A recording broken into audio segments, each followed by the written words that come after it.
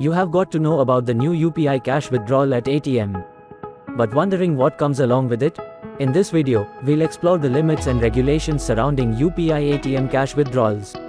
Did you know, users can withdraw cash from multiple bank accounts using a UPI app? The maximum withdrawal limit through UPI ATM is up to 10,000 rupees per day, subject to bank-specific limits. Moreover, a customer is eligible to carry out 5 free transactions, including non-financial transactions, in their home bank ATMs in a month.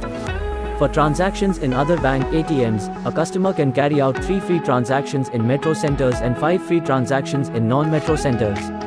After that, the customer will be charged 20 rupees per transaction.